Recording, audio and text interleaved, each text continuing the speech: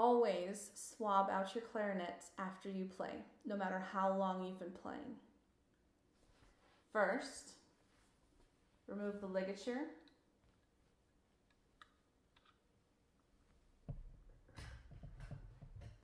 The reed, and the mouthpiece and the barrel.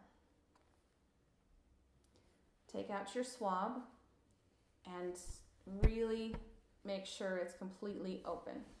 We don't want it to get bunched up inside the body. Turning your clarinet upside down and holding it securely with the thumb rest. Place the heavy part of the swab down through the body and fish it out at the end. Gently pulling.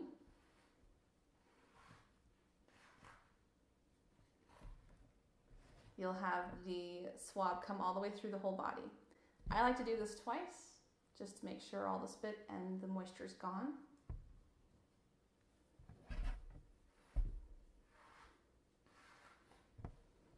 When that's finished, gently put the pieces back in the case.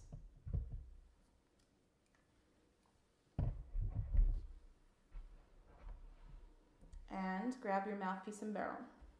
This is the part that has the most moisture. And it's also the most fragile. So insert through the barrel, fish through the mouthpiece. At the mouthpiece, you're going to place your thumb right where the opening ends. And you're going to protect that little piece. Gently pull through.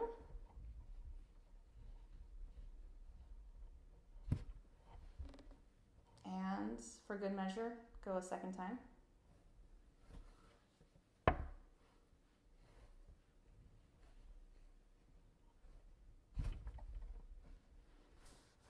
And return it to the case. Your swab's going to be pretty damp by now. The best thing to do is to be able to let it air dry near your case. But if you have to take it somewhere or you're on the go, you can wrap it up super tight, put it into a spot of the case that does not touch the instrument in any way, and try to air it out another time later in the day.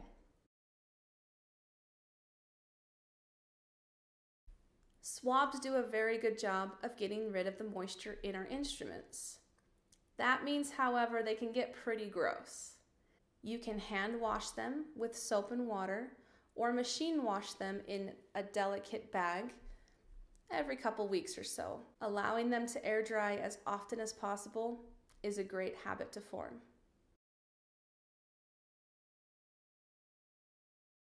Clarinets have very delicate pads and cork throughout the entire instrument.